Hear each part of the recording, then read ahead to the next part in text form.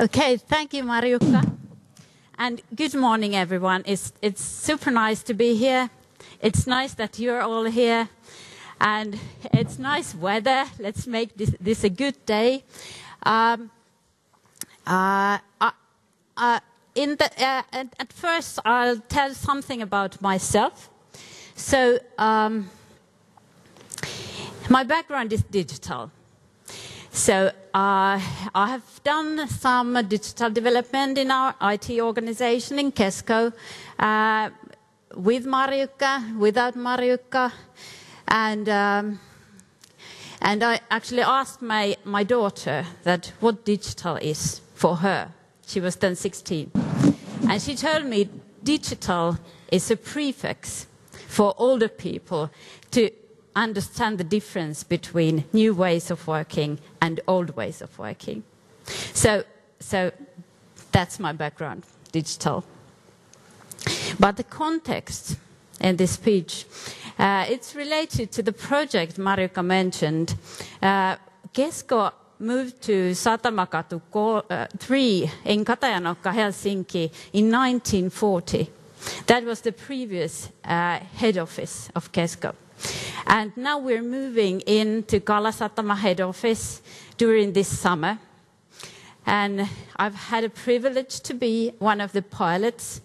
So I am there already, but the first main moving wave is starting next Monday. And there's going to be approximately 1,800 of us. And maybe 2,000 in some day.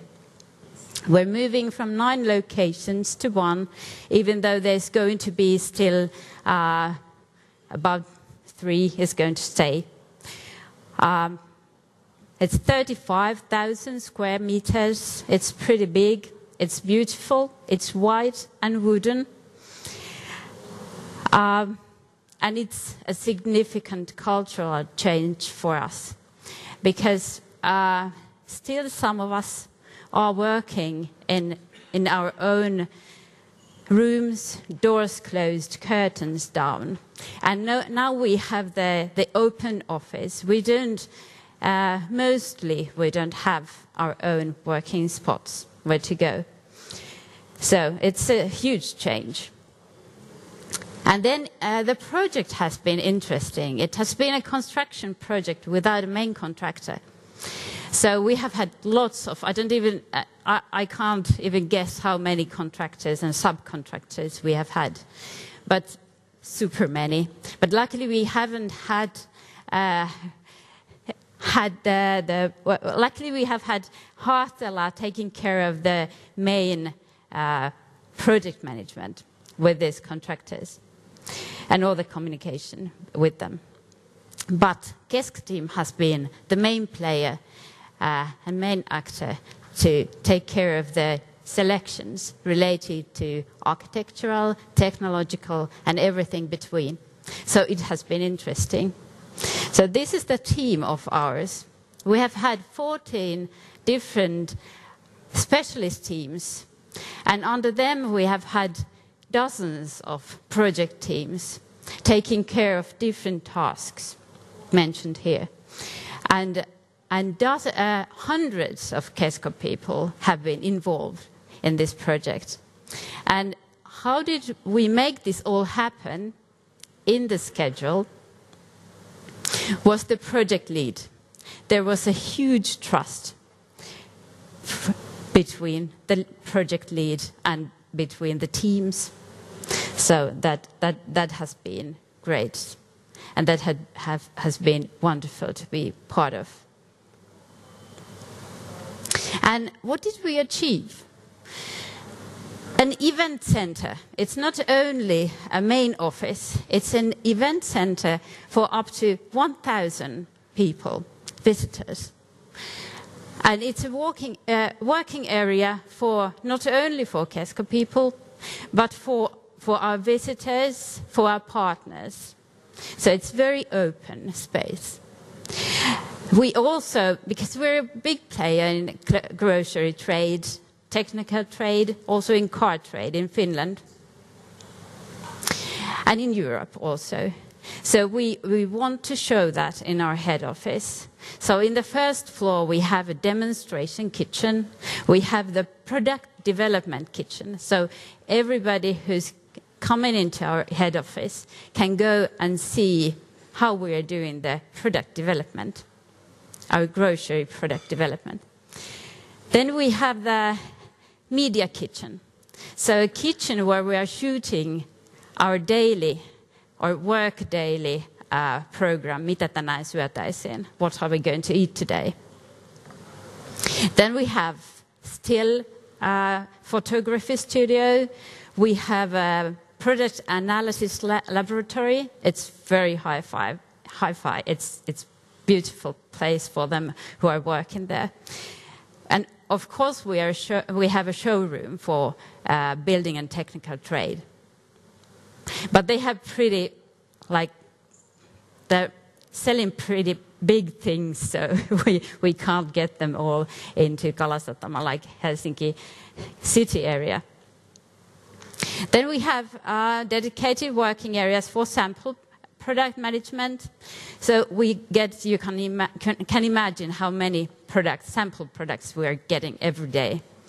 Because we just have to, everybody wants us to see them and we have to check them and maybe take them to our product catalog.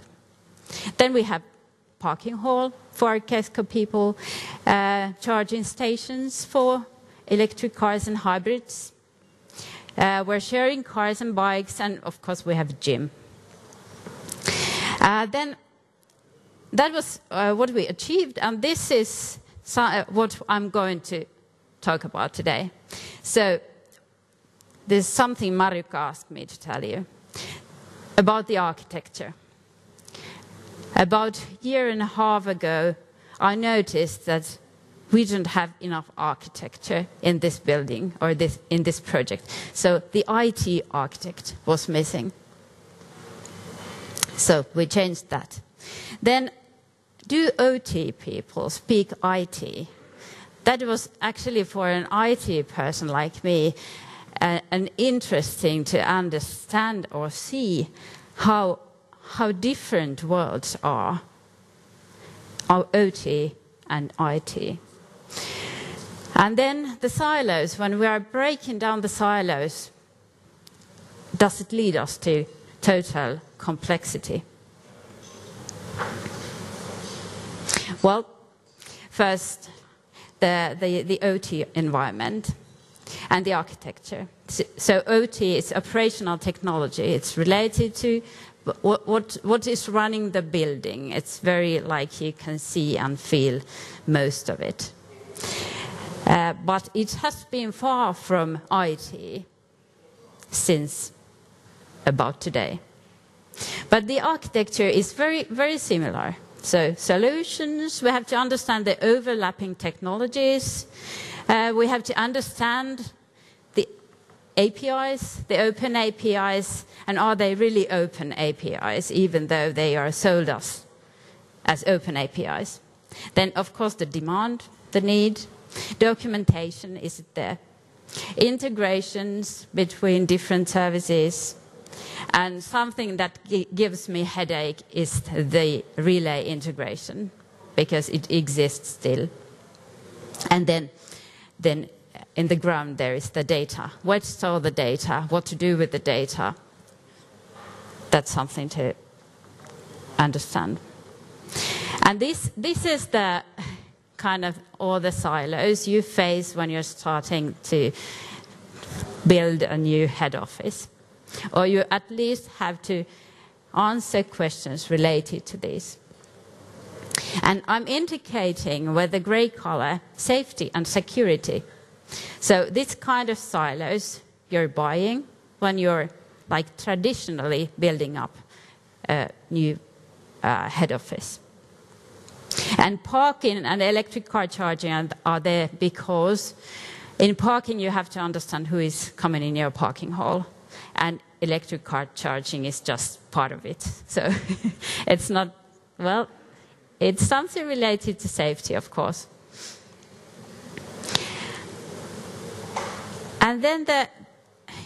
maybe from the building perspective, the most important is the orange silo.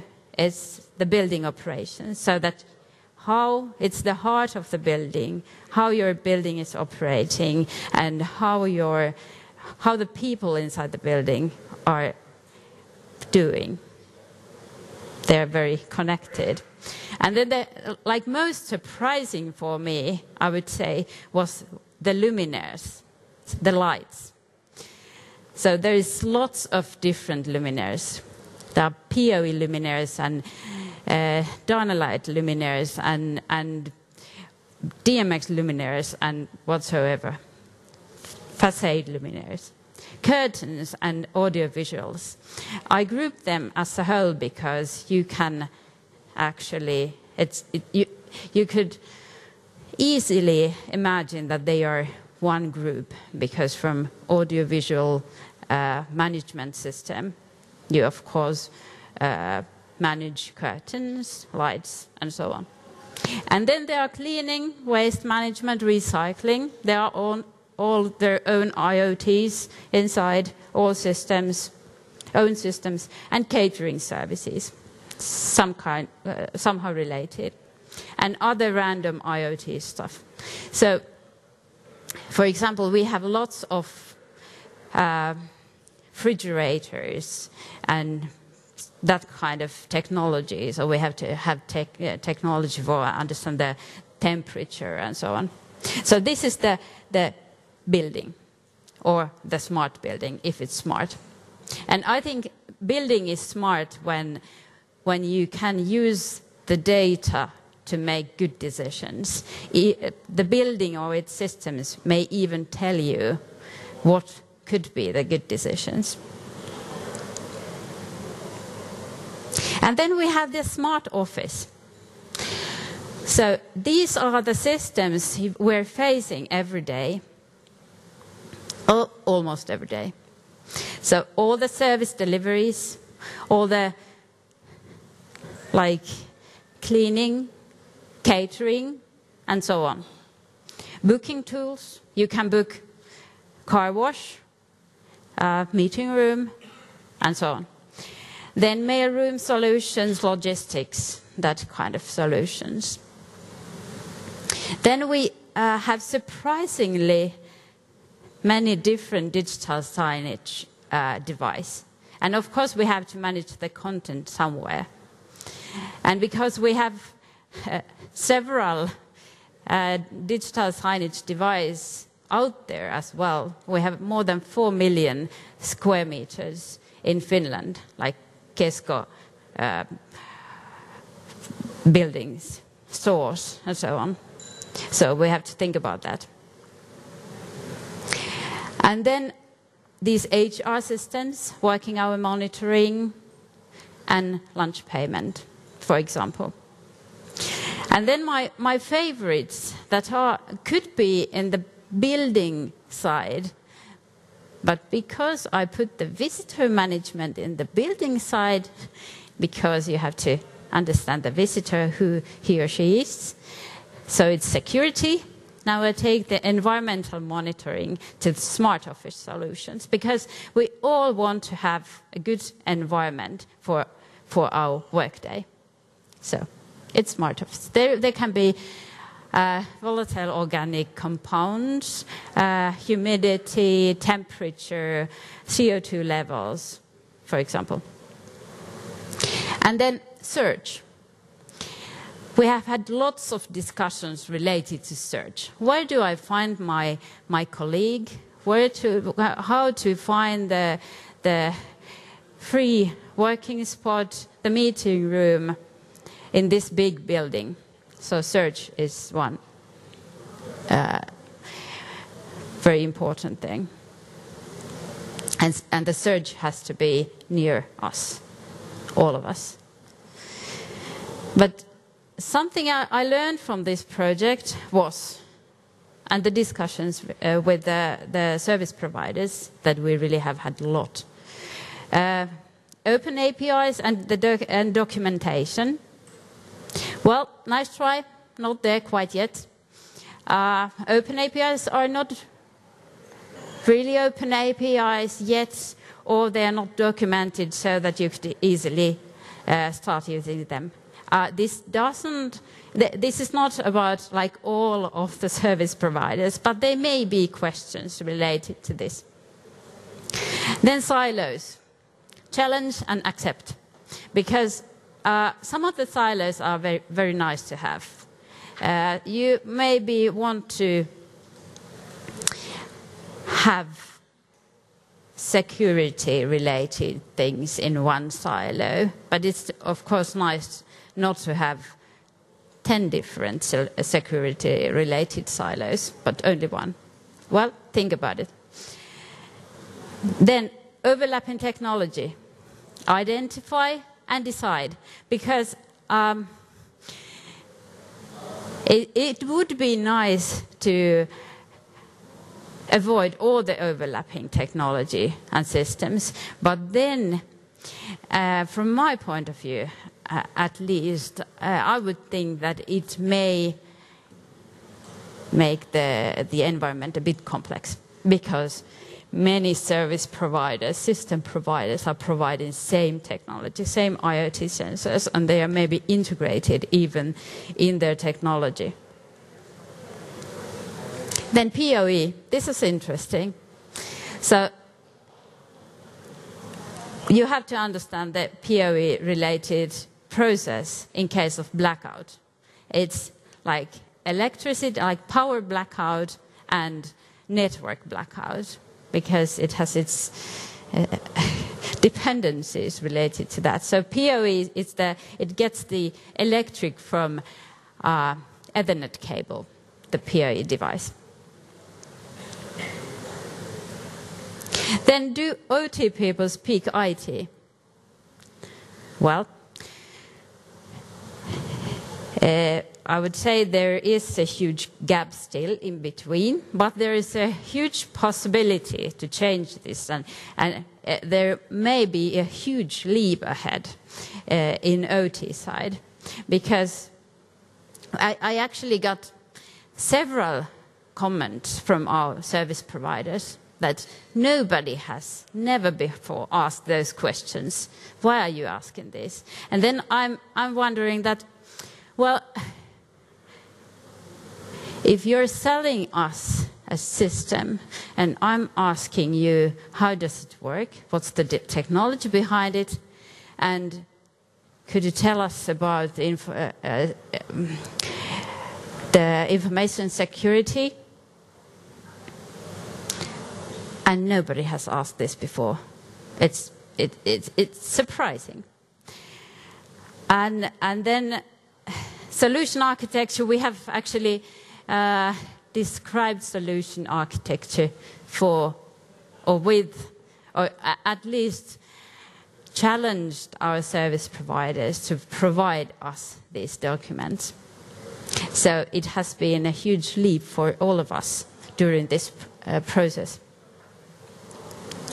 In purchase process, like when you use terms related to construction or IT-related terms, they're totally different. And it's very common in building construction projects that you use these construction terms. And then when you're wondering that what's the warranty period, or what does it rain inside in this whatever system it is, it's they don't meet, kind of. Okay, so a gap. And then to be discussed in this kind of project. Well, continuous service is interesting, because usually I've understood that when you buy things in silos in construction projects, you have the warranty, of course. Well, wouldn't you have warranty in IT project as well? But you have the warranty for this one silo, so you don't have to do anything during this 2-year or 5-year period. Well, I have understood that it's very nice to have all the versions updated, for example. So you have to understand the need of continuous service if you need it. Then the on-site support. When you're buying something new, like it may be so that there is no one in Finland that can support you. So you have to build the team.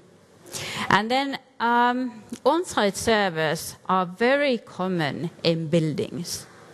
So do you really need the on-site server inside the building so that you maybe, even if you don't have network connections yet, you kind of can't even do anything? But if you come to the building, of course, there you can code everything and update and so on. But cloud environment, very nice idea. Not for everything. No, not all of the service suppliers are providing cloud systems, but still, good idea. And the dependencies, actually, they are huge dependencies. But they are actually coming from the next slide. So the priority number one is actually electricity, because you can't get anything working if you don't have electricity in the building. And then you need the network to get the smart building or operational technology and smart office systems running. So electricity, remember, and the network. So this second picture, the first one was with the silos, and the color coding is the same. So gray blocks, building blocks, are related to safety and security. Safety are those light gray boxes, and security, the others, including parking. And then building operations related blocks, they are the orange ones. There is not all of the blocks, but still some of them. I have a bit opened this idea. And then the blue ones, curtains, luminaires, and more luminaires. Like lots of luminaires, remember luminaires. And when you have identified these blocks, what are the blocks you're needing, and what are the integrations between these blocks? And like good idea to integrate certain blocks. Then you also have the platforms, other IoT like random refrigerators, whatever, temperature monitoring.